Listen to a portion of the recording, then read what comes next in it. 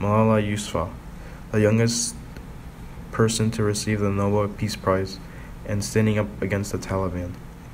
Rosa Parks, the mother of the civil rights movement, known for fighting for her seat on the bus. Naomi Parker Fraley was photographed in 1942 while working at California's Alameda Naval Air Station, where she'd taken a job to help her country during World War II.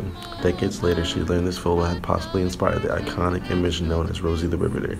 Serena Williams is an American professional tennis player who has held the top spot in Women's Tennis Association rankings numerous times over her stellar career.